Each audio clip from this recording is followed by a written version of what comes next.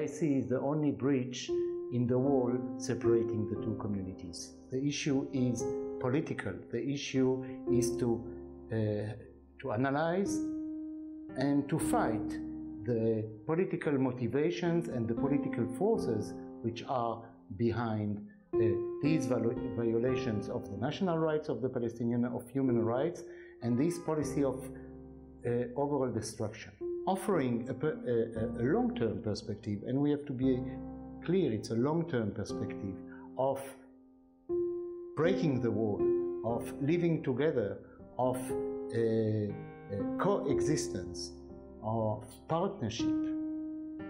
Start with actual cooperation today in the struggle, actual cooperation in the struggle against the colonial occupation, against the war, for the political prisoners.